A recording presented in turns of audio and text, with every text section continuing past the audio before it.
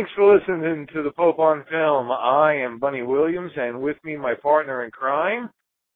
The Pope in question, Reverend Steve, the founder of the Church of Ed Wood, which you should check out because it's awesome. So how you doing since last show? Since last show, I'm doing all right. Doing pretty good. I got a big, what's it called? I'm the manager of my own department at work right now. I got a promotion, and that's good. I'm working more, getting more hours, making more money. That's all fine and dandy. But apparently my legs and feet and knees aren't happy about this. Boy. Apparently they didn't get the memo. Oh, and my back has some issues with this as well. Mm-hmm. Because for the longest time, I was a stay-at-home dad. I was working 10 to 20 hours a week, just staying at home and taking care of the kids and sending kids off to school and cooking and cleaning. And now I'm working on 38 to 42 hours a week, and it's the holidays, and it's a challenge.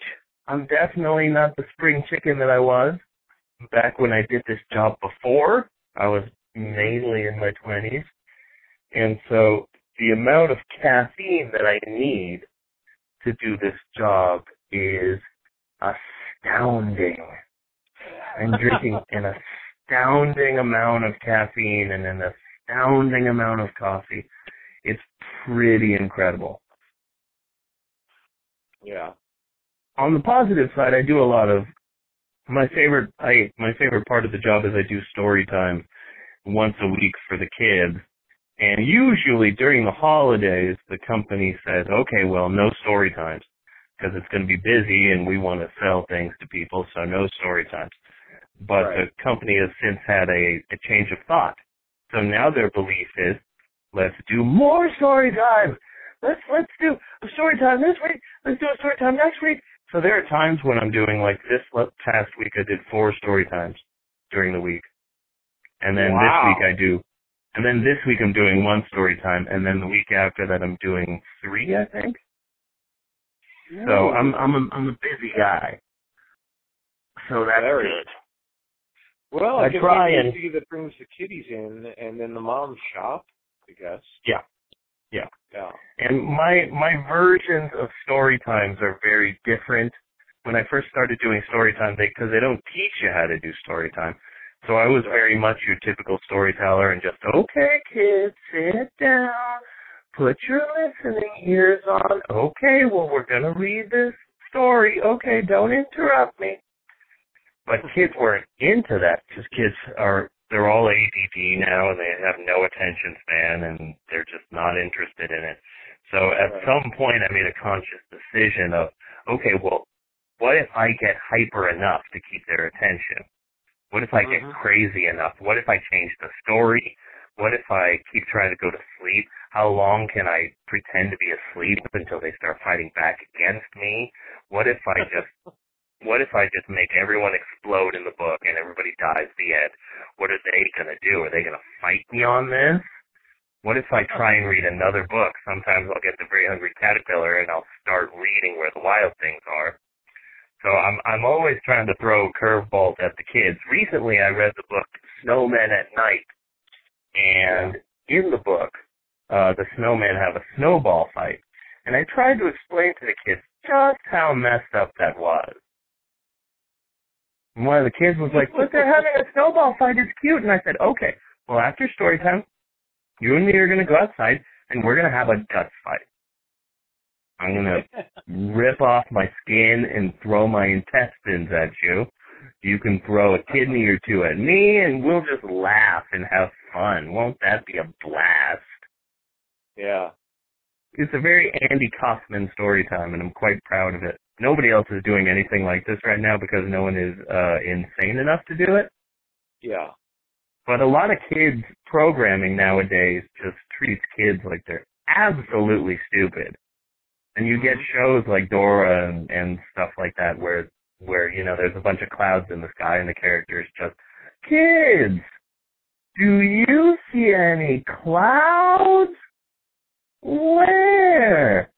Let's count them. And I just remember being a kid and watching Monty Python and watching these things that, you know, I'm proud of myself because I don't talk down to kids. I talk to the kids at story time the same way I would talk to my brother if we were at a bar, except without the cussing. Right. So I'm proud of that. Have you considered mixing up, like, the stories with, like, you know, some of the works of the Marquis de Sade or anything like that? Every once in a while, like, I'll start story time. Maxwell, what's wrong? Oh, I've got a baby crying here. Okay. What's wrong, baby? Are you okay? Well, Maxwell, I told you, your mom exploded. He doesn't believe me when I said that his mom exploded. Oh, well, there you go. Yeah, okay. I bribed him. Every once in a while, I'll tell the kids, I'll be like, okay, kids, we were supposed to read Where the Wild Things Are, but I thought that was too childish. You kids want something more adult. So we're going to read this book. It's called The Stand, and it's by Stephen King. Now, this is going to take about 2 weeks, so get comfortable. And whatever you do, don't boo. I mean, I might lose my place. This is a big book. And I'll literally just start reading the book, and it becomes a test, and we're going to see how long it's going to take for these kids to fight against the authority.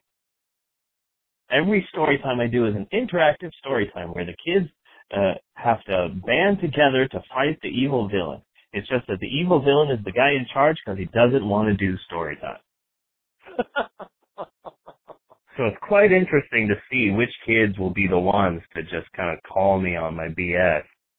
Mm-hmm. At the last story time, I just decided that I was just, at the last second, I was like, kids, I'm supposed to read these snowmen books for you. You kids don't want to read that. How about this? Bill O'Reilly's new book on presidential assassination. And I read it for quite a while. Okay, that just downright cruel. Yeah. And I get a lot of adults who come in because they hear what's going on and they can't believe it, and I'm just there just going, come on, kids, how come you don't want me to read to you this Bill O'Reilly book on presidential assassination? So I get a lot of adults, a lot of teenagers and stuff like that that become obsessed with story time because I tell the kids, it's like, kids, sometimes Mr. Steve says jokes because they're funny to Mr. Steve. Yes. So a lot of times, like, I'll make a Godfather reference, or I'll quote Seven or something like that, just because it's funny for me. I figure as long as it's funny to me, then the kids are just kind of secondary. I make a lot of kind of plain jokes. Yeah. So I tell the kids sometimes, like, kids, I'm scared of two things. I'll be honest with you, I'm scared of two things. I'm scared of flying on an airplane, and I'm scared of snakes. So you would think I would be scared of snakes on a plane, but no, I found it to be entertaining.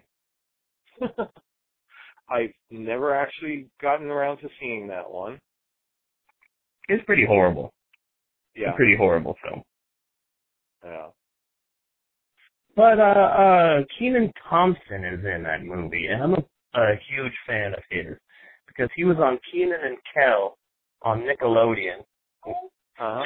Just one of those crappy Nickelodeon shows that they did. Kenan and Kel went on to be in Mystery Men and then tried to do a rap career and then failed. And now he's doing nothing with his life. But Kenan somehow managed to get on Saturday Night Live, and now he's been on for like a decade or something like that. He's the longest running SNL cast member currently.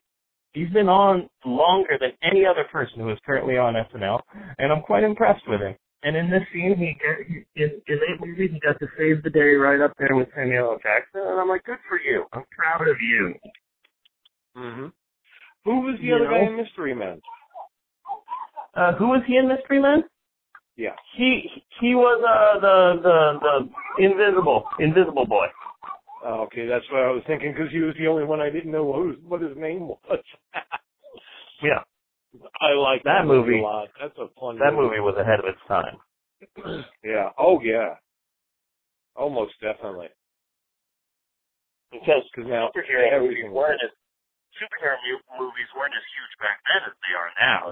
If you did Mystery Men now with that cast and with that, I mean, Dane Cook was in that movie, which was weird because that was about a decade before anybody knew who he was. Yeah. And also CeeLo was in that movie way before anybody cared about him. Eddie Izzard as well. Eddie Izzard? God, I love Eddie Izzard. Popular.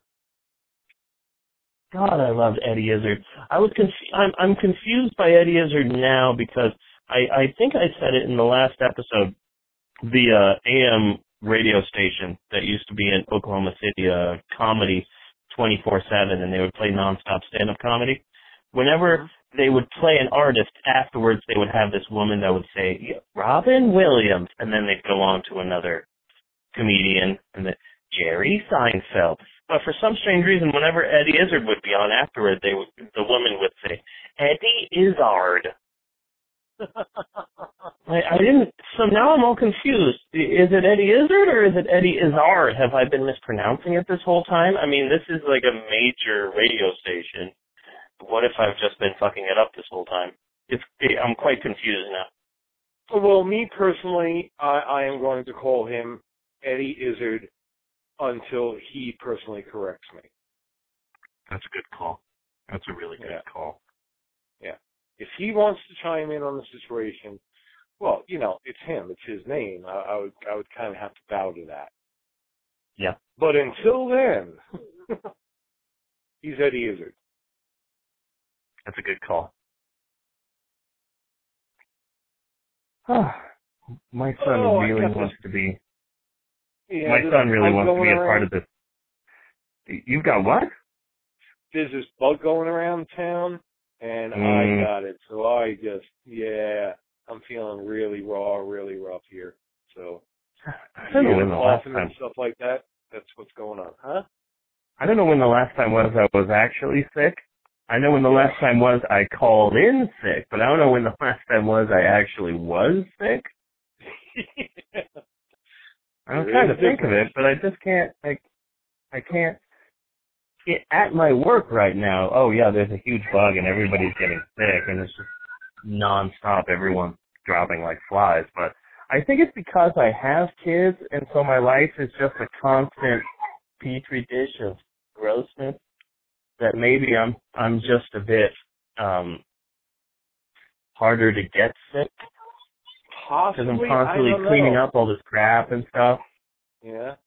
Because Jeannie is a preschool teacher, so she is around the little varmints all the time, and she is always bringing illness home. Yeah. So the germ-filled little maggots. Ugh. I can say that. I'm not a preschool teacher, so I can say that to you. Yes, you can. Yeah. I'm a storyteller, but not all the time. Yeah. Why didn't you? Go ahead. Why didn't you tell me that Dudley Manlove from Plan 9 from Outer Space was in this week's movie? I have no idea until I was sitting here watching it again, because I watched it just before the show, and I was just like, oh, duh. Why didn't I mention that? I don't know why you didn't mention that. I was shocked. I heard that voice because he's got that insane radio voice, that perfect radio announcer, TV, movie trailer voice, that sort of in a world perfect voice.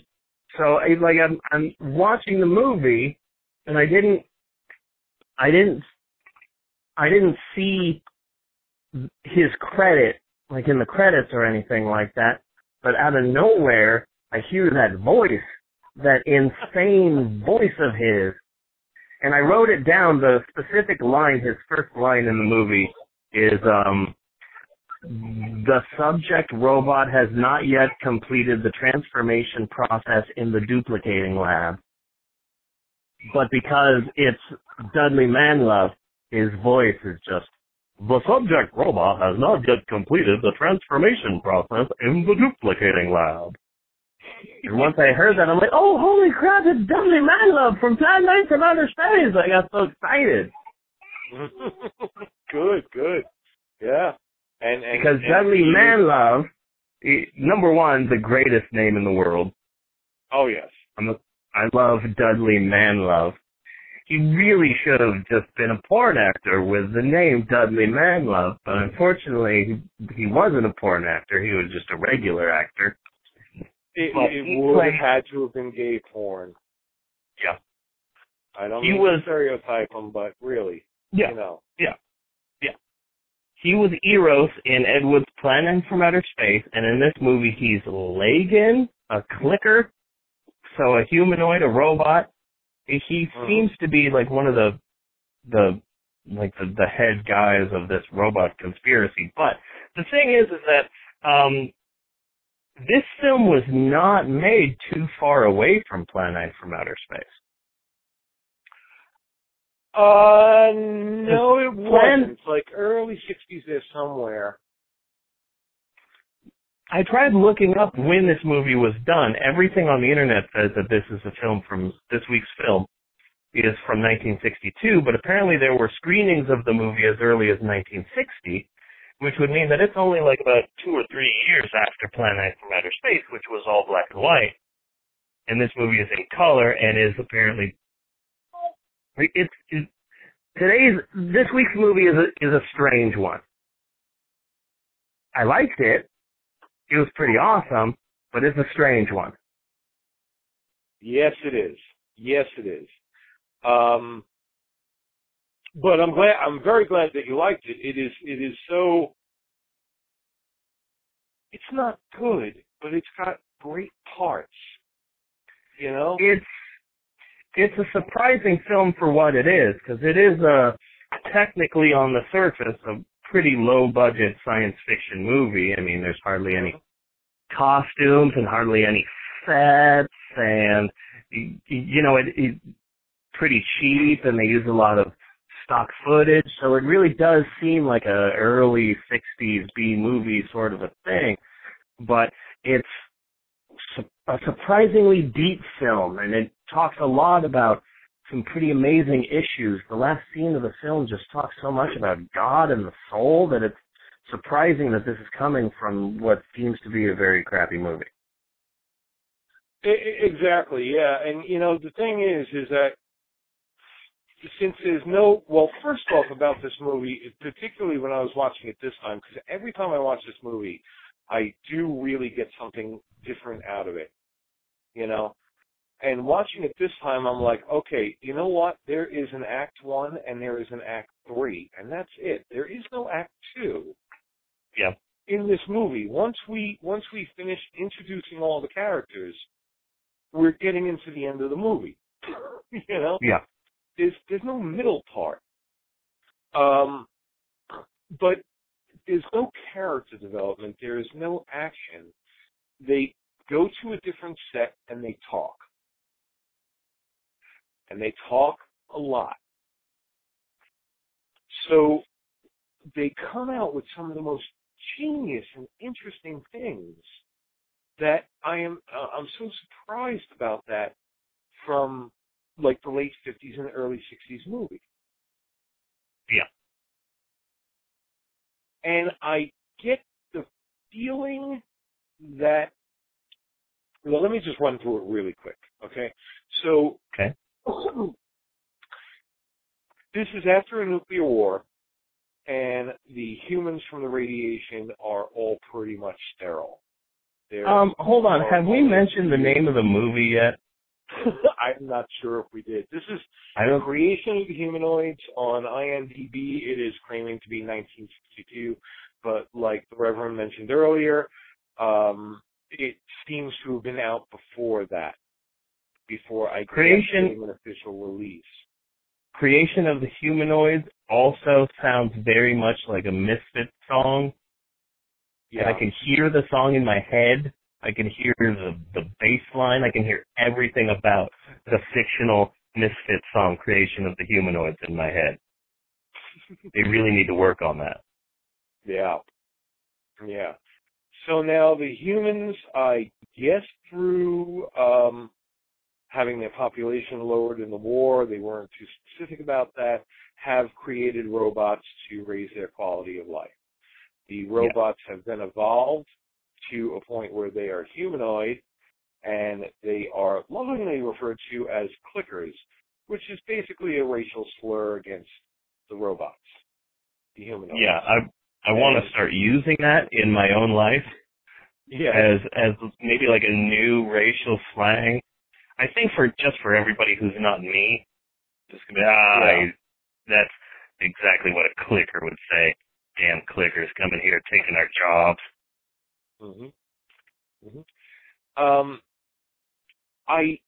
And really that's about it. As we discuss it, you'll get the rest of the plot. But I get the feeling that in watching this movie, they really did not intend for it to be as racially charged as it is. I get the feeling that the movie is actually about the fear of progress. But as we bring this movie into the 2000s, into the 21st century, you can really look at it and being like, this is a bold statement on race relations. Yeah. I thought of it as a bold political statement as well, because there's a group who's against the humanoids, the clickers, and the group is called the Order of Flesh and Blood, which is essentially a science fiction Tea Party. They even dress or the Ku Klux Klan or something like that, Yeah, they even seem to dress in Civil War outfits. I saw a lot of Johnny Reb hats in certain scenes with the Order of the Flesh and Blood. There's a specific scene in the film too where a group of the clickers, Dudley, Manlove, and the rest, are talking, and one of the humanoids specifically says, and I wrote this down because I thought it was beautiful. He specifically said, quote, "There are always ultra-conservative pressure groups that are set against advancement," unquote. And I thought, wow, it's amazing that this 1960 film has perfectly represented our current political state in America. Yeah. Good for you. This is one of the few movies that I would absolutely love the opportunity to remake. And I shouldn't say that out loud, but I say it because I get the feeling that if I was going to remake this movie and you were going to remake this movie, two separate movies, we would have two completely different movies. Oh yeah, absolutely. So I'm not afraid of saying that out loud. I would absolutely love to rework this story, give it some updates and remake it, because it is so bizarre. The costumes, the Civil War costumes, I kind of get you for that. The whole thing looks like a stage play. Yeah. We go to a scene, the camera doesn't move a lot. I think they just had those costumes. I don't think that was an actual conscious choice. Speaking of the costumes, they had them in the Civil War. Speaking of the wardrobe, I looked up a lot of the people that were responsible for this film because I always find it interesting to see what else they did. For example, the film was written and directed by Wesley Berry, who was apparently a really big child star during the silent movie era, which is weird that he went from being a child movie star in the silent era to directing Creation of the Humanoids. The star of the film, Don McGowan, he was the last person to be the creature from the Black Lagoon. He was in the outfit during The Creature Walks Among Us, which was the last one that kind of sucked. But after Creation of the Humanoids, he started focusing more on Westerns and ended up being in freaking Blazing Saddles.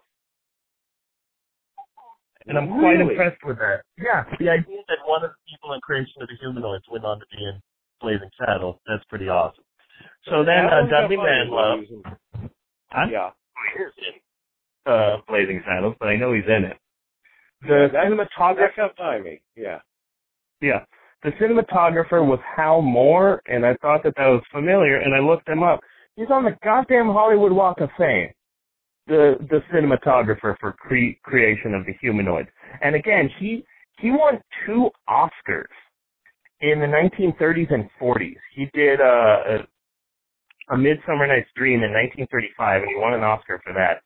He was the cinematographer for Phantom of the Opera in 1943, and he won an Oscar for that. He was nominated for a 3rd Oscar. He was nominated for a Golden Globe, and he's on the goddamn Hollywood Walk of Fame.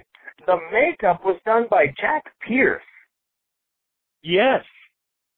The guy responsible for frickin' Frankenstein and Bride of Frankenstein, he did the makeup for this. Mm-hmm. And since this is 1960s, I got the feeling that, like, oh, well, you know, it seems like a lot of people who once had a prime. Because Hal Moore was getting Oscars in the 30s and 40s, and here's the 60s, and he's doing this. Jack Pierce was responsible for most, if not all, of the makeup for the monsters during the classic Universal Monster movie focus, you know, and now it's the 60s and he's doing this. But I was focused on the fact that when I was looking up all the people who were responsible for this film, the wardrobe was done by a man named Oscar Rodriguez. When I see these bad movies, I usually don't see a Mexican name in any sort of the behind the scenes sort of thing. Usually don't see a Mexican name, and I definitely don't see a Mexican name when it comes to the wardrobe. And I couldn't find anything on this Oscar Rodriguez gentleman, and I'm quite intrigued by him. I want to learn more about the Mexican man who apparently came up with the wardrobe for Creation of the Humanoids. I'm writing fan fiction in my head for this man. I especially want to ask him about the one character who was just in the one scene who was apparently a cop in his cape and little fireman helmet.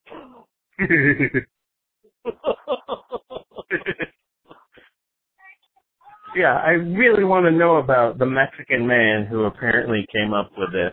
Like, did he do anything else? I'm quite intrigued by it. There's a Mexican man who was hired to do the wardrobe for Creation of the Humanoids. What is your deal, sir?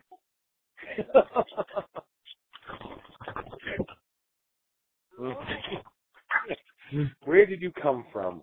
Where did you go? Yeah. What's your story? Share it with me. I want to know more about you.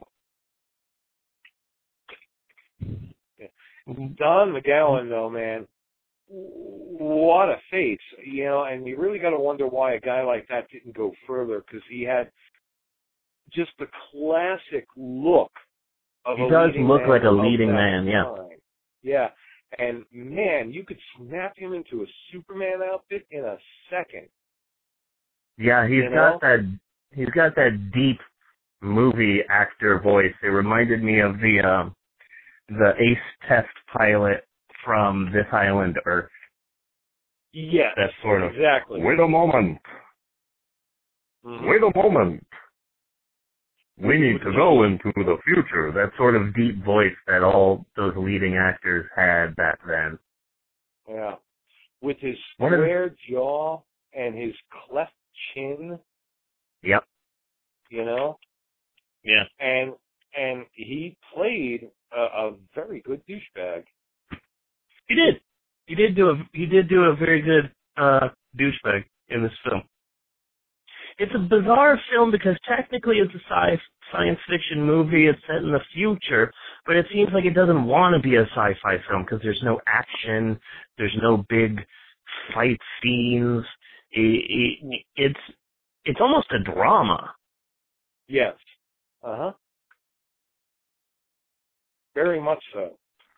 I especially liked the fact that the Don McGowan, one of the heads of the Order of Flesh and Blood, learns that his sister is, quote, in rapport with a humanoid, which I'm assuming is science fiction for their banging. Mm-hmm. That's what I'm assuming that means. It was a bit more than just they were banging. It was almost a type of marriage. Yeah, it was almost a type of marriage. It was almost a type of, they seemed to be sharing a brain or something, but also implied they're banging. Oh, well, they were definitely banging, which made me wonder, why was he so shocked? I mean, it's not like the first time a woman was banging a machine, you know? Mm-hmm. But it was kind of like he was reprogrammed to be basically her perfect lover. Yeah. You know, and that's why she had the line with, they had that conversation where Don McGowan was like, well, doesn't it bother you that he could be doing this with any woman? And she was like, no, because then he would be in rapport with her, which kind of implies that he would have then been reprogrammed and he would have been a different creature. Yeah. He would not be the same android that was with her. It's quite interesting. Mm-hmm. I'm surprised at how cerebral of a movie this was. There are a lot of deep thoughts in here, especially near the end and the semi-surprising twist at the end of the film. Suddenly they're talking a lot about, do humanoids have a soul? If I have the entire memory, and if I remember everything that happened when I was a human, but I'm a humanoid now, do I still have a soul? Am I still a creature of God? I was quite surprised at that. I was surprised at the fact that, here's this crappy-looking sci-fi movie that's suddenly talking about God and souls and eternal life, and I was surprised at that. It was impressive. I wasn't expecting this movie to get as deep as it did. There are some pretty deep thoughts in this film. Mm-hmm. Yeah, there are quite a few deep thoughts. We had the main humanoid. I mean, he wasn't like the lead humanoid, because I do think that was pretty much Dudley Manlove. But Dudley Manlove. Dudley Manlove. God, I love that. I will deliver that pizza. The one who drove the plot more. Yeah. Let's refer to him like that. I think he was Anton? Acto. I'm pretty sure Acto. Okay. Get their names confused. Where he had a conversation with Dr. Raven, and I forget how it kicked off, but then he was like, well, at least I know who my creator is. Yeah. And he gave a brief biography of the man who created the humanoids. And he was like, well, who created your creator? Well, your creator. Yeah. I was like, well, doesn't that make us brothers? I was thinking, doesn't that make you more like cousins? Yeah. Yeah, maybe second cousins. Yeah. Or not full cousins. Yeah. I can't be a cousin with a damn clicker.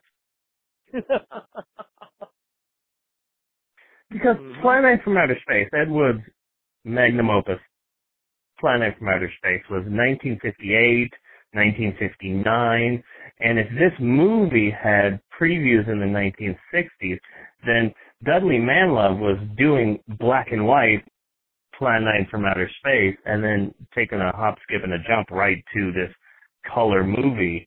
Because black and white movies were still being made because it was a lot cheaper, but for whatever reason, the director Wesley Berry, the silent movie star, apparently just decided, well, my movie is going to have color.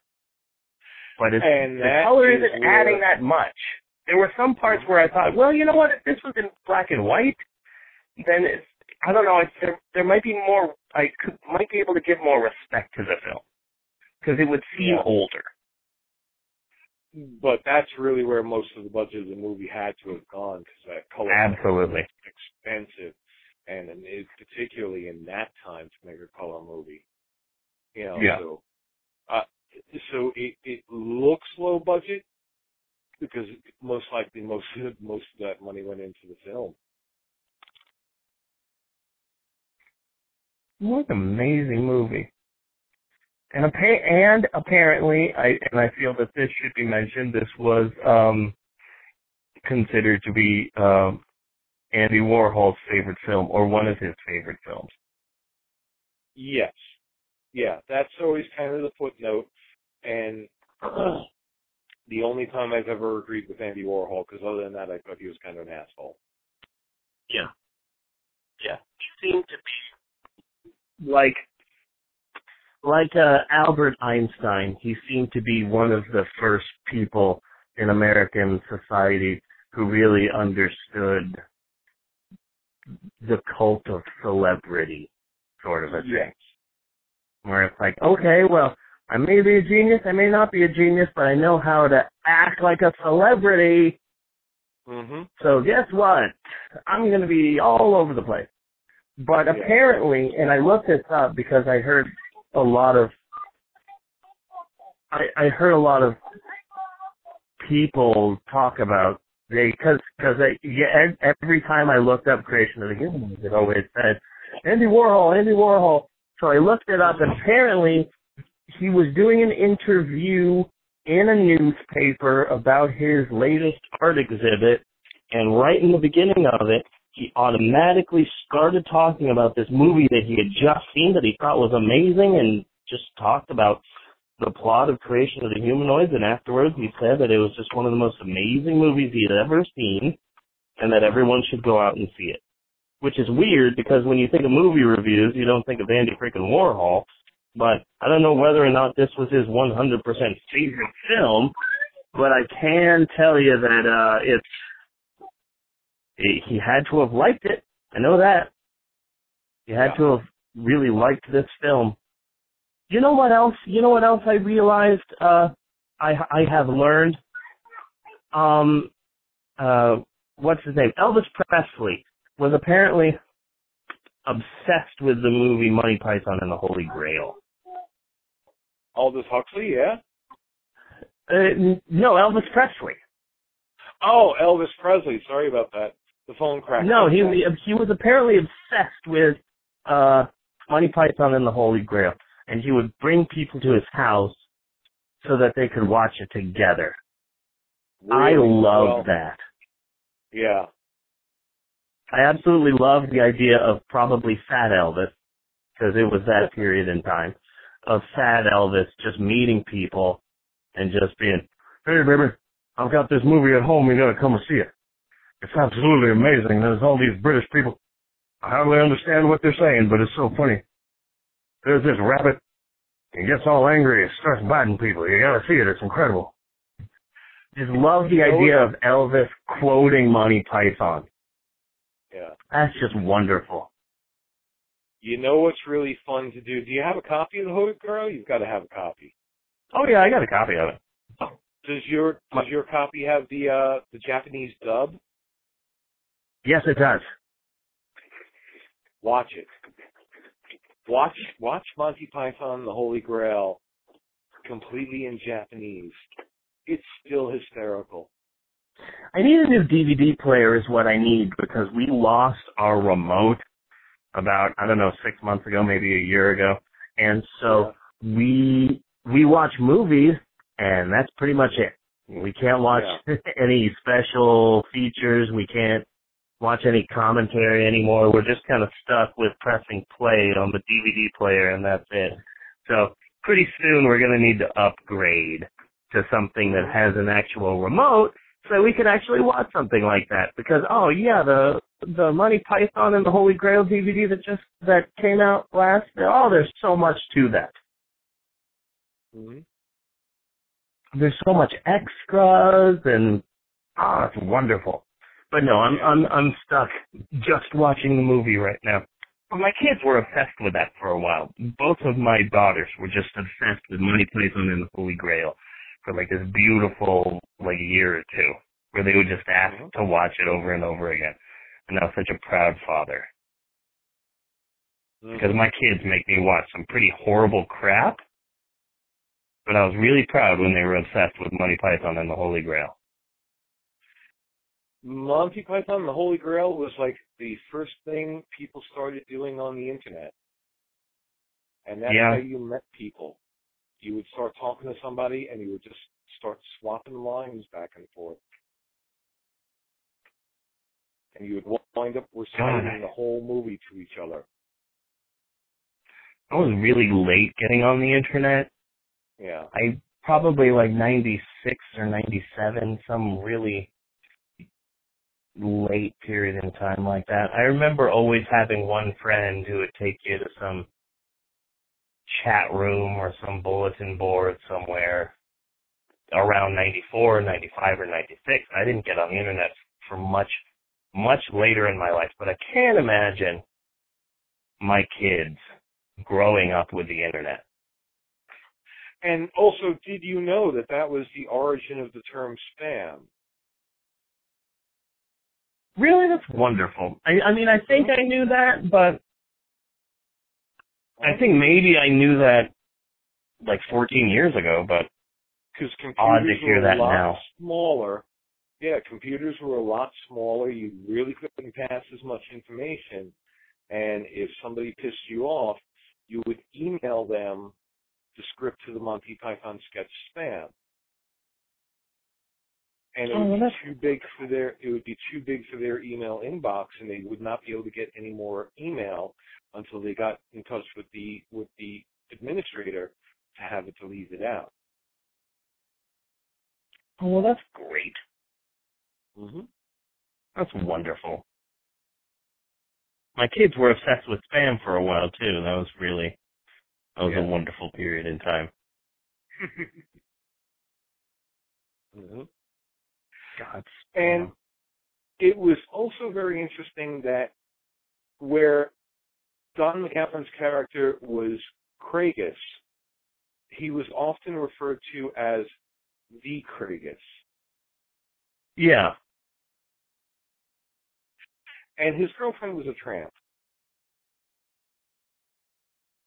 It's weird that you say girlfriend, because I feel it was just one of those movie things where it's like, in the beginning they meet each other for a minute, and then in the middle of the film they meet each other again for 2 minutes, and then next thing you know they're in love with each other. Well, then they're making out, and then just before the humanoids showed up to take them away, they were talking about breakfast together. Yeah. Which definitely implied that they were going to go back and start bumping uglies. Yes. And I love the fact that the movie ends with a character looking right at the audience and dropping some bizarre, strange, cryptic twist. You know what that reminds me of? I don't know how much we really want to spoil this one. But you know what that reminded me of? What did it remind me of? What did it remind you of? Remember the Rankin Bass version of Return of the King? No. No? No, continue. Oh, Return of the King. Oh, you said Rankin Bass, and I automatically was thinking of, claymation Christmas crap. No. This was this was the sketch animation. Yeah, okay. And at the end, Gandalf is talking, and well, the line comes up like, "In this new world, will there be room for hobbits?" And then Gandalf starts pointing out, well, Sam is bigger than Frodo. Merry is bigger than Sam. Pippin is bigger than Merry.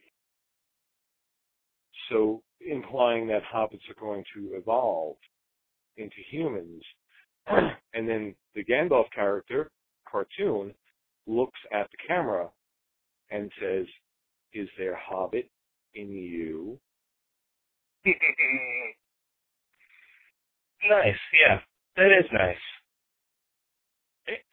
And almost the same ending. Yeah. Yeah. Mm-hmm.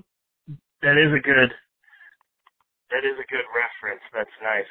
Tying that in. Yeah. Yeah. I'd like to think that we have I'd like to think that the ending was completely thought up on the fly by my man Oscar Rodriguez. Yes. the Mexican wardrobe artist that they flew in from Mexico City to spice up the movie. I also like the fact that for the clickers, they seem to be using the same bizarre eye special effects that they used in the movie, what was it, The Brain from Planet Arus? Was that the movie where the characters are essentially wearing mirrors in their eyeballs? Yeah, I'm just picturing. Yeah, I can't. As soon as you said that, I can't get this other movie out of my head. Which, what the hell was it? The ones where they had the ping pong balls for eyes. Killers from Space. Yeah, so I'm kind of stuck there. Peter Graves. Yes. That was that one. But no, the brain from Planet Arus, and I think it's John Agar who stars in it. Yeah. And he becomes almost possessed by this alien being, and his eyes, it's almost creepy looking, because it just literally looks like they got this massive contact that is made of pure glass and put it in his eyes, because it's just a bizarre, freaky look, and they seem to use that with the clickers in this film.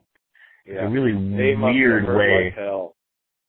Yeah, really weird way to, like a bizarre special effect. Mm-hmm. Mm-hmm. Because they lifted. If you also look at them, you can tell that while they're wearing those things, they can't blink. Yeah. They don't blink, but it doesn't look like they can. Yeah. So imagine that. My God. And also in Plan 9 from Outer Space, what's his name? Tor Johnson, when he is resurrected as the living dead, he's got these all white eyes. And I always wondered how they did that back in the day, because nowadays you just pop in some context. But apparently they would literally just kind of get egg whites and shove them in his eyes. Yeah. And that's got to be hell. Yeah. That's got to be just absolute hell on earth, like screaming in absolute pain. So I can't imagine how they do this special effect in the Brain from Planet Arus and now in the Creation of the Humanoids, where they've got these glass-looking eyes, because that's got to be pretty damn painful. In the credits, they list Jack Pierce as the makeup artist, but then they list a second name, a doctor, something or other weird name, as the eye special effects, which is interesting and seems to suggest that, like, okay, this is some sort of weird, bizarre thing that they're doing here with these eyes. Mm-hmm. Yeah. Well, and back in that day, I mean, it's not like they were doing that a whole heck of a lot, so these have to just be like early experiments with trying to do something with people's eyes like that. Oh, hey, this is in no way related to the movie that we're talking about, but I wanted to mention a book. Okay. I wanted to plug something. It's a book. I work at a bookstore, so occasionally I get advanced reader copies of books, and it's a book, and it's not coming out for a month or 2 or 3, and there's no, it hasn't been spell checked yet, it hasn't been edited. It's a very rough draft of the book, and you get this tiny little paperback, and you kind of get a taste of it, and there's a lot of spelling mistakes, and you get to find those, and it's all quite fun. The last one that I got that I cared about was a number of years back. We got a bunch of advanced readers copies, and they just sat on the break room table, and everyone grabbed them and went for them, and stuff like that. But there was one that was on the bottom of the pile that nobody wanted to get because we had read the back. Everybody had read the back, and we found out that it was some sort of zombie romance, and nobody wanted to touch that. But one day I didn't have anything to read, and I'm like, okay, I'll pick this book up, and it was called Warm Bodies, and it was 4 months until the book had come out. But I read it, and I fell in love with it, and I started telling everybody about it, and I'm like, okay, this book, it's coming out in 3 months. But you're going to want to remember it. It's called Warm Bodies, and it's a zombie, romance, horror, thriller, comedy. Now, trust me, it works.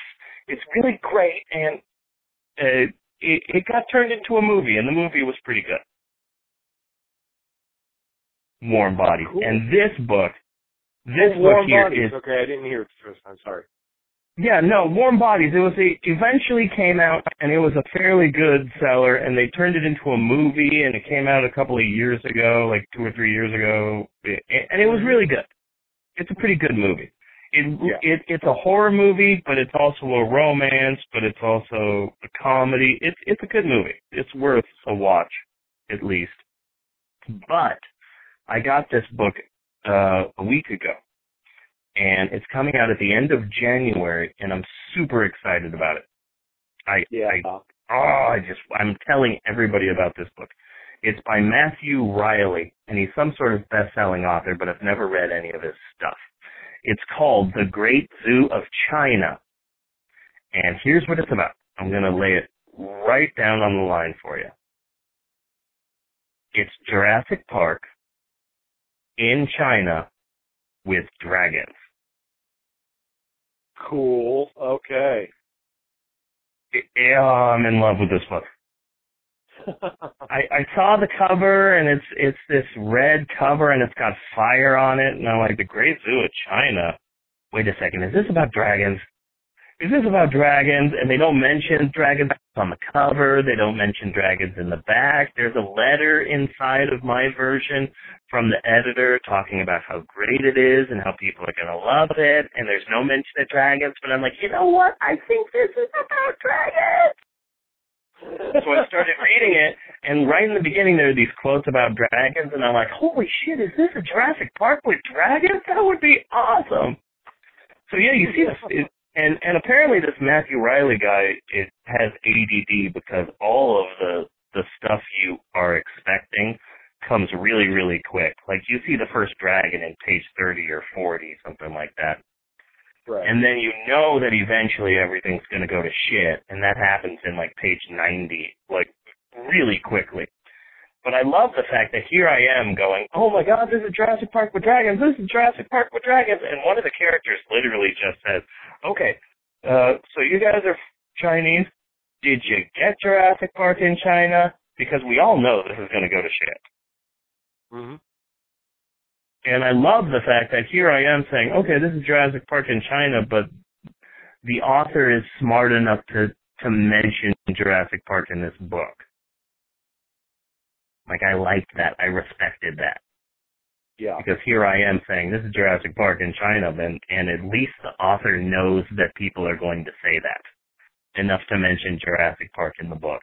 But I am just having so much fun with this book. It is so much fun. And when I read it, I can almost see the eventual movie, and I can almost see the eventual, I don't know, action figures and video games and stuff like that. This is going to be huge. And I'm everybody about it. The Great Zoo of China. It's going to be amazing. Oh, and also China's going to hate us for it, but it's going to be great. It's going to be great. I can't wait to see the horrible CGI, what's his name, that guy that I hate that makes all of those horrible movies? Michael Bay. I can almost see the Michael Bay CGI monstrosity dragons that they come up with for this movie, but it's going to be wonderful. It's an absolute great book. Everybody needs to go grab this when it comes out in January. The Great Zoo of China. It's going to be amazing. Jurassic Park with dragons. You can't beat that. Yeah, I can't find anything. Oh, there it is. Great Zoo of China. It looks like he's hawking it on his own website. Yeah, it's not coming out for a while. It's not coming out until the end of January, so there's no buzz about it yet. But oh man, this is going to be huge. Speaking of Jurassic, yeah, if we're mentioning it on the show, I do like if it's possible to get it over onto our page so people can check it out. All right. Speaking of, I just saw the preview for the new Jurassic Park movie. I've been hearing about it. I haven't watched it. Well, I didn't care too much about the second Jurassic Park movie, and I guess the third one was okay, but I quickly stopped caring about Jurassic Park. Yeah. After the first Jurassic Park. But I became interested in this new Jurassic Park reboot because of the concept that they came up with. The whole idea that, well, eventually some company came along and they got it under control, and so Jurassic Park is now an actual park the way that John Hammond dreamt for it to be. It's a tourist destination. People go there, and it's very popular, and people love it, except now people are starting to not love it because it's been around for a really long time, and people are getting bored with seeing T-Rexes and all of that crap, so they start experimenting with the dinosaurs, and that's when everything goes to crap. And also Chris Pratt is in it from Guardians of the Galaxy, and I love that. Yes. Because I love that man. Well, you were also a big fan of Parks and Recreations, which I never watched. Oh, yes. Oh, yes, I was. There aren't too many. That show is right up there with just those shows that, like, at any point in time, I can watch any episode of that, and it'll just be absolutely wonderful. I love that. I love that show. Plus, my heterosexual man crush, Adam Warrock, did a whole album of Parks and Recreation music. Yeah. Because he's amazing like that. And I love him secretly. It's not a secret, dude. I love him unsecretly. Okay. He's an amazing man. I love him. He released an entire album of Futurama rap songs. How can you not love a man who does that? It's amazing. He deserves a fruit basket or something for that, because that's freaking amazing.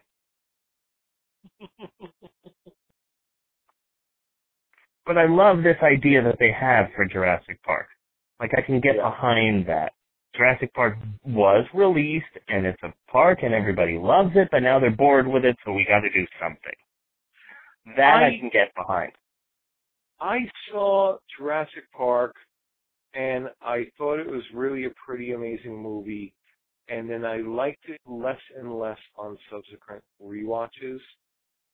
You know? Oh, there are so many things wrong with that movie. Yeah, it just got to be like, yeah, the dinosaurs look really cool, but there's really nothing else exactly here. You know? Oh, yeah. It's not a very complicated plot. It's kind of like run here, run there, do this, do that. You know, there's nothing there. So as the other Jurassic Park movies came out, I just gave them a pass. There are so many, like, holes in that film, too. Like, film flubs and problems. And one of the things that I just love doing now is pointing those out to people who cherish this movie as an absolute treasure. Yeah. Like the fact that raptors were the size of chickens. That's a pretty big hole. That's really how big an actual raptor was? Yeah. Raptors were about the size of chickens, and they were covered in feathers. Yeah. And that was one of the things that disappointed me, man. I didn't like that the focus of that movie switched over to raptors. I want to see T-Rexes. I want to see, the big ones fight, I don't want to see human-sized lizards trying to kill people. The one specific thing about Jurassic Park that always bugged me is at the end, they're escaping through the air ducts. And they're slowly but surely crawling around the air ducts, and then the annoying young girl suddenly gets raised up because there's a raptor. And the raptor has come up through the ceiling and is lifting her up. Her tile of the ceiling is being raised up by the raptor's head. But then somebody kicks the raptor, and the raptor falls a drastic amount to the floor below. So how the hell did the raptor get up there to lift her tile in the air? Did the raptor float up there? Did the raptor have a jetpack of some sort? Have these raptors learned ladder technology for the raptor to get up there so high? Then there's the moat in the T-Rex that needs to be talked about. The moat that isn't there that magically appears. Well, wait a second. Let me just chuck this in real quick.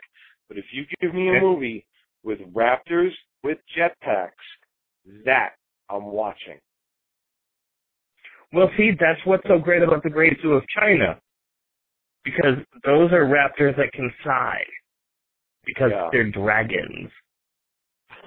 That's what's so great about the Great Zoo of China. It's dragons. It's Jurassic Park with dragons. How amazing is that? Love this damn book. But no, when you see the T-Rex in the beginning, the T-Rex just walks out of its pen, out of its cage. But then when the lead guy and his two annoying kids, sidekicks, they are escaping, they go over the fence, and suddenly there's this big, massive moat that wasn't there before.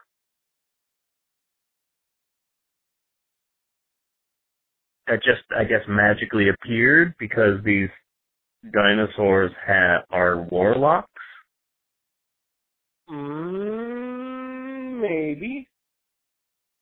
Oh, you know what movie we should talk about? You know what movie we should focus on? It's on Netflix, and I consider it to be one of the scariest horror films in the world. It's a documentary called Jesus Camp. Have you ever seen Jesus Camp? I have seen Jesus Camp, yes. Oh my God, what an amazing film.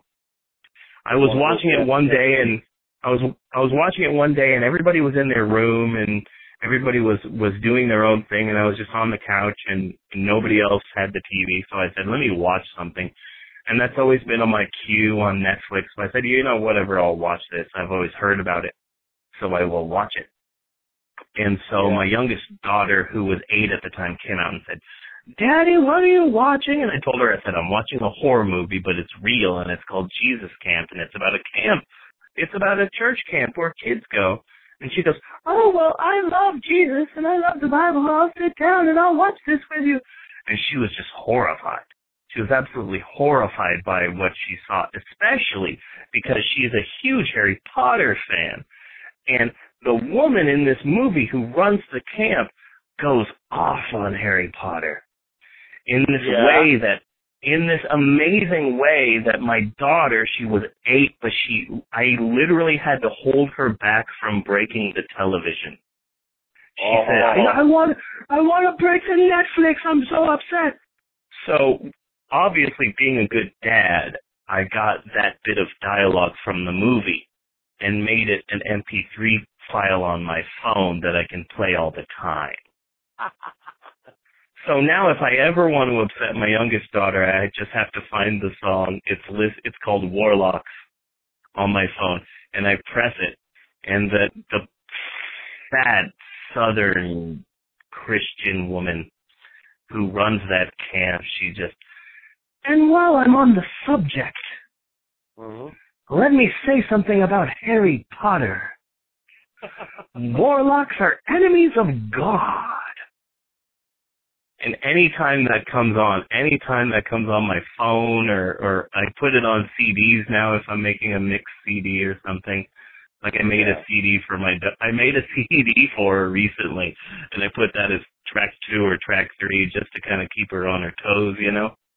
So she's listening to music that she likes, and she's loving it, and then suddenly, and while I'm on the subject, and right there, she'll just put her fingers in her ear, and my daughter will start screaming and just, la, la, la, la, la, I can't hear you, because she's just so upset that this woman, which is interesting because my daughter apparently found God on her own, and maybe with some help from her grandma, but, you know, I love church. I love going to church every Sunday. Okay, I love making fun of church every Sunday. Yes. I used to live tweet, like I would go to church every Sunday in Seminole, and I would just live tweet because it was amazing. Apparently, at the church I would go to in Seminole, Oklahoma, the preacher specifically said that there was more proof that Jesus existed than Washington.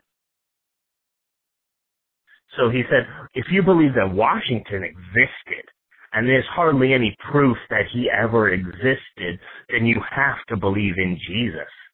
And of course, everybody's clapping, just, amen, brother, amen.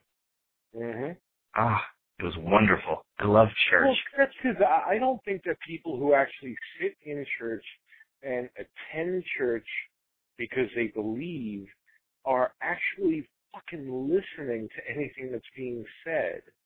No, I don't think they're paying attention. Opportunity to say praise God or hallelujah or amen or something like that. I absolutely agree with that. There was another good one. I just looked on Netflix, and unfortunately, it's not there. Have you seen Hell House? Oh, you know what? I've got that on my queue, but I haven't seen it yet. I haven't seen it yet. I really wanted to. You might want to check the queue. It's great, and it had one of the greatest lines ever. I just laughed. Really? Because warlocks are enemies of God is a pretty amazing line. What's that? Is it a good line? Because warlocks are enemies of God is a pretty damn good line. Yes, it is. This one. So now, Hell House is a documentary of these Christian Halloween houses that they put up, and they, instead of zombies and stuff like that, they create little scenarios of gay people having AIDS and going to hell, and people who have abortions going to hell, and all this kind of stuff. It's funny that you mention that, because in October, Norman, which is the city where I work at, was visited by a traveling hell house called the 99. Yeah. And suddenly there were all these 99 trucks all over the city, and there was this big giant tent that took over a giant parking lot, and it said, the 99, come and experience the horror, the 99, your life will never be the same. And apparently they're this, just like that hell house sort of a thing, except they've got a massive budget and they don't tell anyone that they're religious. I learned about them on Facebook because one of my friends just said, oh my God, the 99 just appeared. We need to protest them. This is horrible. I can't believe it that the 99 is here. And I told her, I said, wait, I don't know what the 99 is. I've never heard of this before. And apparently they're this ultra-conservative, ultra-religious group that has spent like almost $1 million on this traveling hell house that just teaches people about just the horrors of gays and the horrors of drinking and the horrors of smoking and the horrors of having sex, but it's so ultra violently graphic that once it's done, the last room is a giant prayer circle where you are told how horrible you are. They had this one guy, and this is what cracked me up, and he was talking about how he used to go to raves all the time and take ecstasy and stuff like that, and until he was saved, and there were a lot of date rape drugs going around on these raves, and so that's what he was making his little scene about. He was making it about this rave and the date rape drug, and he was like, I've done a lot of research on this, and and it's gonna have a date rape drug in it. I forget what it's called, but it is an official date rape drug. And my mind took that ball and fucking ran with it, and I'm thinking like, what the fuck is an official date rape? Is there a date rape committee? And that's what I pictured. I pictured that there was a date rape committee, and they were looking at this drug, and they were like, yep, that'll do her. Roofies, the official date rape drug of the NFL. And exactly how does the date rape committee test the date rape drugs to decide whether it is an official date rape drug or not? I don't know, but I bet that they could get a sponsor in Bill Cosby. That's kind of what was just running through my mind right now. Boom. Bill Cosby could be the spokesperson. Because I imagine that Jell-O and everything doesn't want him anymore. So those would be good commercials. When I am wanting to rape a woman, I use the official date rape drug. Yeah, that was a rough Bill Cosby impersonation. Like if I had more time. This is gonna be rougher, but this is Bill Cosby for OxyContin. When I am wanting to rape a bitch, I use the official date rape drug. And pull up your pants. I got to start winding this up, man, because I really need to crash out and take a nap, man. No, that's understandable. I'm going to keep drinking bad Mexican beer. But, yeah, if you need to crash, you go ahead and crash. Let me pimp a few things, and that's going to take up a good chunk of time because I've got a few things to pimp here. First off, Pope on Film, you can subscribe to us on iTunes. You can find us in the iTunes store by looking for Undead Cow the Pope on Film. If you just do Undead Cow, you will bring up all the Undead Cow shows. So you'll bring up that, and you'll bring up Dying Generation. You can also get the Pope on Film on YouTube and listen to us there. And that's where we're hoping, if enough people listen, we can get a couple of pennies off of that. So sweet. Maybe before you go to work or something, or maybe before you go to sleep, you just click on the Pope on Film playlist and leave it, and then listen to it on iTunes on your way to work. That might be there's nothing wrong with that. We are on Twitter at Pope on Film. That's the Twitter handle, and like our Facebook page. Yeah. You could search it on Facebook, Pope on Film. Seems like you were doing a little pimping for that today. Yes, I have. Yes, I have. We got like 10 likes today, and I was watching it while I was at work going like, what the fuck is going on? And I started looking at the people and like, one mutual friend. And it was you. And I was like, oh, good boy. Go for it. No, I have enough, I have about 600 friends on my Facebook page. So some of them are going to stick. Cool. So that's good. Yeah. And if you want to email us, you can email us at pope@undeadcow.com. So those are all the ways to get us.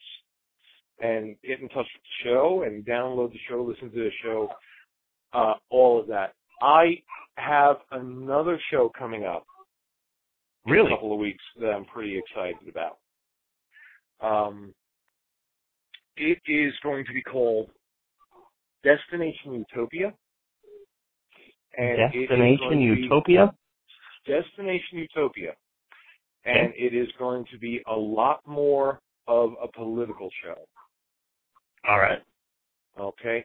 I was watching this documentary on Netflix called 1964, and I was struck by some of the things Lyndon Johnson was saying early in his presidential run, where he was putting out that he was going to build the Great Society, and he was going to end poverty in America, and he was going to end racism in America.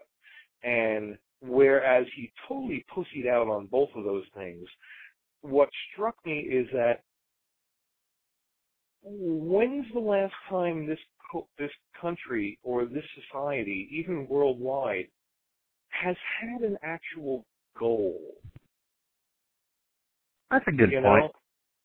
When have we been working towards something that would make the world better?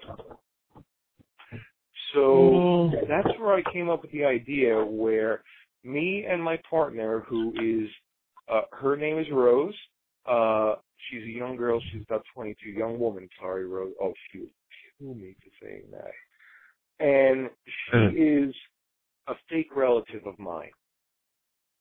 She's some relative of my girlfriend Jeannie's, and I forget what. A great niece or something like that, or a great, I have no idea. But she, like a lot of the young people today, I find them to be very lackadaisical and very, I don't understand why they're not angrier. That's what being young used to be all about, She is one of the angriest and most rebellious and most outspoken and just radical people of her age that I know. This is the person who, as one of her Facebook statuses, posted, you know what? Fuck our troops. Nice. And I had to go back at her a little bit about that, but not a lot, because her basic premise was correct, is that most of the people, I very much believe in supporting our troops, okay? But I'm a bit of a different person. Her point was most people, like 99% of them, who say support our troops, are not really saying support our troops. They're saying support our bullshit government policy. And it really doesn't have anything to do with the troops at all. Yeah. So I was like, okay, right on. She right now is going into various Christian Facebook groups just to stir shit. Oh, I did that for a while. That was fun. Yeah. She's currently arguing abortion in a few of these groups. Yeah. So that's what we're going to do. We're going to, as the premise, we are going to try to determine what we think the Great Society or Utopia would be, and how do the things in the world right now, are they bringing us closer to that or pushing us further away? All right. I'm down with that. So it should be fun. It should be a fun show. Yeah. Say about 2 weeks, I think the first episode will wind up coming out. We have some work. That's awesome. That's awesome. I'm down with that. I support that. That's it for there. Yeah. So like the whole immigration thing that Obama just did, does that take us closer? Does it take us further away? Does it not really impact the future at all? Well, I live in Oklahoma, so I live in a state that is just full of Obama conspiracy theories. Yeah. And I'm a big fan of those. One of these days, I'm going to start a riot, because every time that I see a helicopter flying in the sky, I always want to do the same thing. I want to just go outside and scream, "Oh my God, it's the black helicopters! Obama's finally coming for our guns, y'all! Quick, hide in your bunkers! You've been preparing!" And it's like, boom, suddenly I'll be like a Jew on Christmas. Because there'll be nobody left on the streets. They'll all be hiding in their bunkers from Obama and his, like, a death panel squad. And I'll just be free to go about my day. Something else I wanted to bring up, because I think it's, if we have an audience, it's a good place to address. You wrote a really good article on your blog today. Oh, God. Yeah. All right. Let's talk about this. All right. So I found this article. On the internet, and it was about a 22-year-old Georgian man. He's a Latino man, and he was in a car with his friends, and they pulled into a driveway in Georgia. This was in 2013. They were waiting in the driveway to pick things, and some angry white guy, because they pulled into the wrong driveway. And the owner of the house came out and fired a warning shot into the air. The young Latino man freaked out and backed up, but that wasn't enough for the guy. So the guy shot at the car, shooting him in the head and killing him dead. He was killed for pulling into the wrong driveway, and the man who shot him was fined $500 and will be on probation for a year. He got a slap on the wrist for killing a Latino man. Now, I work in the children's department of a store, and I am a male, and I am a Latino. And my job is one of the hardest jobs in the world, not just because of racism, but also because of sexism. Because when you go into a store in Oklahoma, especially a children's department of a store in Oklahoma, you don't expect to see a man in charge, and you also don't expect to see a Mexican in charge. And I'm a Mexican man, and it's very difficult because I would say about 60% of the people who I try to help do not want help from me. I've had some very racist experiences in my 3 years working here in Oklahoma that I do not want to talk about at the moment. But this story about this Georgia man really affected me because I read about it once and then never heard about it again because the man is a Latino, and so nobody really cares. Nobody cares too much because it seems to be perfectly acceptable to be racist towards Latinos. The example that I used, and I didn't mention this in the article, but the example that I use is there's a really famous kids book, and it's been out for I'd say about a decade, and it's called Skippy John Jones. And it's about this white Siamese cat that dreams of being a chihuahua. Okay. So he puts on a wrestling-type mask. He puts on a bandito mask. He calls it a bandito mask. And a sombrero. And he talks in broken English Spanish, and he sings this song, and it goes, "My name is Skipito Pepito. I like to eat the burritos." And he fights bad guys in a desert landscape. And everybody is okay with this book, and it's read in schools, and kids love it, and kids sing along with his... Like the Frito Bandito, if you remember him. Yeah. Okay. But the example that I use is, let's change this book. Let's change this classic kids book, Skippy John Jones. I'm sure that the woman, who seems to be a nice woman who wrote the book, didn't mean to be racist, but let's change it slightly. What if this is a white Siamese cat who dreams of being a pit bull? So he puts on a gold chain, and he puts on a big black afro, and he puts on a very fat Raiders jacket and starts talking in raps and starts talking, "Yo, yo, yo, I'm Skippy John Jones. I've come to bust a cap in your ass." Everybody would be offended because that is very offensive towards black people. There would be riots. There wouldn't be riots. There would be protests. People would stand up against this. It would be on the news. because that is racist against blacks, and that's not acceptable. But this book is racist towards Mexicans, which is okay, so it's a classic. And my kids, my youngest daughter, they read it in school. They drew pictures of Skippy John Jones. Because it's okay if it's Mexicans. Everybody hates Mexicans. But blacks, Asians, Native Americans, oh no, we can't be racist towards them. And so I was very upset when I saw the riots that are happening in Ferguson over Michael Brown's death, because I thought, well, if this person was Mexican, no one would care. So I wrote this article, and I wrote it on my blog, and it's gotten some pretty good traction, I think. I'm worried that people will be offended by it, and I'm also worried that people will not care about it. So if you could go to my blog and check this out, maybe talk to your friends about it, share it, I would appreciate it. It's at reverendsteve.blogspot.com. We can talk about race together. Yeah. And that's why I wanted to bring it up, because I did feel that it was an important article. Now, of course, there's only so much I can relate to it, being an old white guy, but yeah.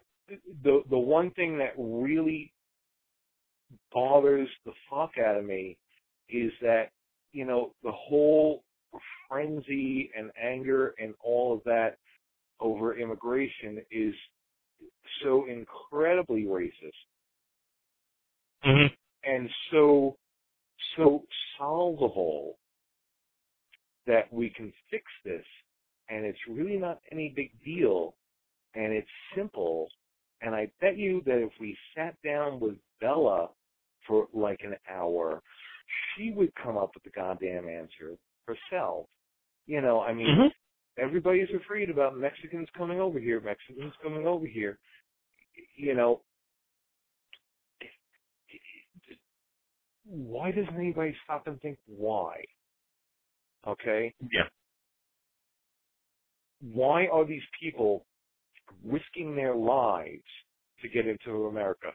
Besides, oh, well, America's just so fucking great. Okay? We have a third world country to our south. How do we accept that? How do we accept having the country that would basically be watching our back if South America got all uppity?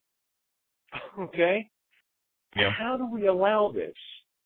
And if we put the energy into trying to help Mexico and bring Mexico up to the standards of the rest of North America, us in Canada, why would a Mexican come here? It's a beautiful place. If it wasn't full of fucking drug lords. Yeah.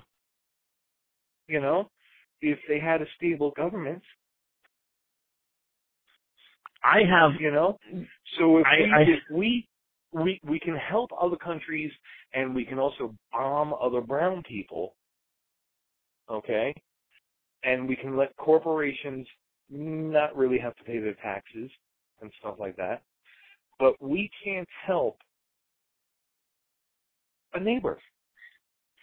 I also love the fact that the majority of the people who are really against these Mexicans coming over here are devout Republican Christians. Which again says so much about them. It's like, oh yes, I'm a Christian, but I don't want Mexicans coming over here. Yeah. I had a hard time pressing publish on the article that I wrote, because it seemed as if I was speaking for Latino people and for people in Mexico, because I've never felt like a Mexican. I have a hard time with race because I look very much like a Latino. And yet when my parents left Mexico, they left Mexico for good. And so when I grew up, I didn't eat Mexican food. I never learned Spanish. to this day, I hate Mexican. My favorite Mexican food is tacos, but with a Dorito shell, because those are damn good.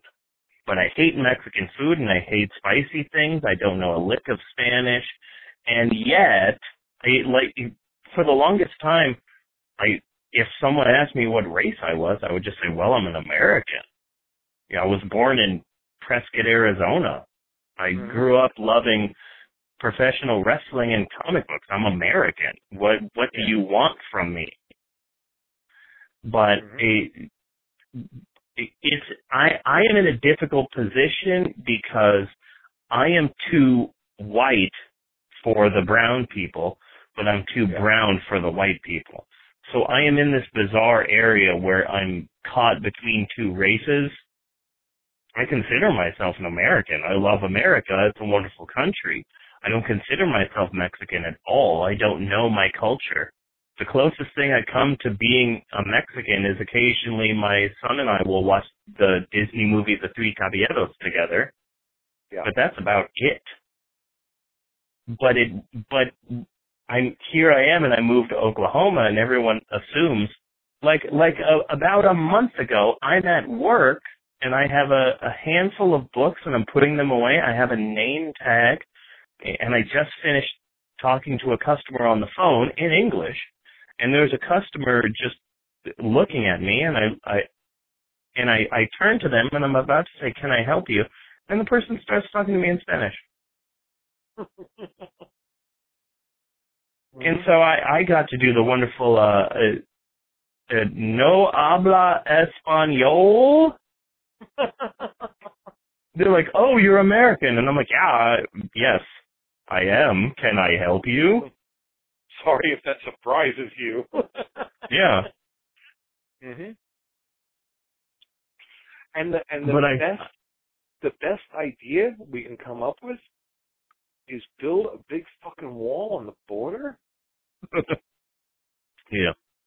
And people think that actually makes sense. Yeah. This world just kind of frightens me, and I'm glad I'm old and will probably die soon. Because I don't like where it's heading, and I really don't want to see it. Yeah. You know? But it's perfectly acceptable to be racist as long as you're racist towards Latinos. That's why I did, in high school, I did this wonderful thing, and here we are, we have an audience, so I might as well share it. I realized that everyone does not want to be racist, but being racist is fun. So I came up with a fake race so that everyone could have the fun of being racist without actually offending anyone. So I came up with Sapooks. They always wear yellow shirts, they drive slow, and their food smells horrible. If you want to be racist, just blame everything on the Pooks. Okay. That's what I do. I'm like, damn Pooks. God, I hate these damn Pooks. Always coming over here with their loud music, doing bad things. I hate the Pooks. The stupid Pooks. Because, see, then you have the fun of being a racist son of a bitch, but you're not offending anyone. Yes. Yeah, so if you're going to blame anything on anyone, don't blame it on Mexicans. Just blame it on the Pooks. We can all gather together in our hatred of the Pooks and have fun. That sounds like a good idea. That may be viable. Yeah. Just blame the Pooks. At least until we get it out of our system. Yeah. Yeah. Because nobody wants to be racist, but it's just so fun to have a villain in your life, you know? And to any Mexicans who may be listening to this, who may have been offended by anything I might have said, because it's not like I've done a detailed study on this, but at least accept my heart's in the right place. Okay? Yeah. So maybe if I painted a worse picture of Mexico than is actually, you know, at least I'm saying, let's help. You know? Yeah. Yeah. Besides, you're not the villain. If there's a villain here, it's the damn clickers. It's the damn clickers, yes. Yeah. Hate those clickers. But I gotta go pass out, my friend. Yes. You go pass out.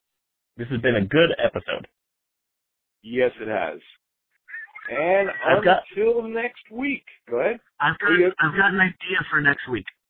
Yes. This is going to be crazy, but I want to do 2 films. For the same show? Okay. I want to do a compare and contrast because I've got on my YouTube page, Reverend Steve, I've got the remake of A Bucket of Blood, The Death Artist. Okay. Starring Anthony Michael Hall and Shadoe Stevens, which is a 90s remake of the Roger Corman film A Bucket of Blood, which I want to have sex with because I love it so much. So I thought if we're ever going to do 2 films that this might be a good one. A Bucket of Blood and then its remake. That sounds like a good idea. Thank you. That does sound like a good idea. Let's do that. So you want to do that for next week's show? Yeah, because I haven't had the heart yet to watch the remake all the way through because I love the original so much. Mm-hmm. But literally, I spent a decade trying to find this remake. You would think that Will Ferrell's first movie would be easy to find, but somehow I had to spend a whole decade looking for this film. Yes, and the last time you brought it up, I found it and I threw it into my queue. Good. On YouTube, so it took a decade for me to find the movie, and then I put it on my YouTube page, and I expected it to automatically be yanked, but it stayed there, and I think it stayed there because people don't know that this thing exists. that there's like a 90s remake of a Roger Corman film that features Will Ferrell and David Cross. You don't expect this thing to... It's like a bizarre anomaly that this thing actually exists. Mm-hmm. But I figure if I'm ever going to actually sit down and watch this movie all the way through, that it should be for this podcast. Let's do it. All right. Let's definitely do it, and we can do a compare and contrast. I really have to work on Skype and figure out how to get Skype going good, because what I would really like to do one day as kind of like a special episode, apart from the regular, I would like us to pick a movie and do a running commentary on it. That would be awesome. Something that would be really awesome. Start at the same time, and we'll sit here and we'll watch the movie and we will comment. That would be awesome. I've always wanted to do a running commentary for the Disney movie, The Three Caballeros. Yeah. Because it's a Disney animated film, and yet it's something that no one has, that the majority of America hasn't seen, because if they have, then they'd be revolting on the streets because of how absolutely bizarre it is. I'm sure I probably saw it as a kid, but I have not seen it. There's one song in the movie, one musical number that's pretty much all about sex. Yeah. Really? Yeah, there's a woman in Bahia. There's a woman, and she sells cookies. And so she's going around the town, and she's really attractive. She's going around the town asking any of the men if they want to eat her cookies. And they keep singing, "I'm hungry, I'm hungry, I'm hungry," and chasing her. Oh, man. It's a really messed up song, and it's a Disney movie. And also there's the fact that, I understand that Walt Disney wanted to make a movie to comfort our friends in Latin America during World War II in the hopes that they don't turn Nazi or communist. But I don't fully know exactly how this movie was made. How do I know that Walt Disney didn't just get all of the women with black hair who worked in his studio and got them to... I'm not sure if all of the people in this movie are Mexicans, is what I'm saying. Okay. I'm just saying, how am I 100% certain that Walt Disney didn't just get all of the black-haired women secretaries in his office and put them in bikinis and say, okay, pretend to speak Spanish. We're going to film you. It's the absolute weirdest Disney movie that has ever been made, and I've always wanted to do commentary for it, so that might be in the future. But next week, A Bucket of Blood and the Death Artist. Okay. Definitely. That sounds like a lot of fun. Yeah. Yes, I'm excited about that. Anything you want to pimp before we wind it up? Anything I want to pimp? Boobs? Boobs. I want to pimp boobs. They're really wonderful. I'm a big fan. They're squishy. You can put them in bras or just have them out. You know, they can feed some infants, and they're just fun to look at. You know. Yes. So boobs, you should try them. You should also go to the official Church of Ed Wood page. It's at edwood.org. It's been there for a number of years. And through there, you can find a bunch of things. You can email me. You can go to my blog. I have this store that I make no money on where you can buy really bizarre shirts. You can see videos and stuff. It's really awesome. So you should go to edwood.org. Learn about the Church of Ed Wood. It's pretty awesome. Yeah. Does the store actually still exist? Because that used to be Cafe Press, right? No, it's still Cafe Press, and it still exists. I make maybe about $20 a year from that store. But I work so much on that store that I'm probably losing money on the deal. But the store still exists, and it's pretty awesome. I really got to get myself a baseball hat from there. Yeah. I bought a messenger bag from there like about 6 years ago, and I still use it all of the time, and it's wonderful. It's starting to fall apart, but really 6 years for a messenger bag I think is a pretty good deal. That's a good period in time. That would be my official directing hat whenever I actually break down and do it, because seriously, I have my long hair, the hair gets in my eyes, stuff like that. I could really use a hat like that. So I'm going to have to do that. And there's also a donation button there, which I would encourage everybody to click on if you got a little bit of spare change to help them to defray the cost.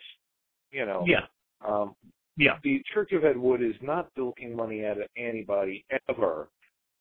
So, chuck a little change. Help them, pay for the website and stuff. There's something that's very religious to me about being insanely broke, because Ed Wood was broke for all of his life, and he somehow found a way to still make a ton of movies that people to this day still love. So, I've always been broke, and I've always had a hard problem with money. And so I'm not above being able to say on my blog, hey, if you want to donate to the Steve is Broke Fund, you can do that. It is available.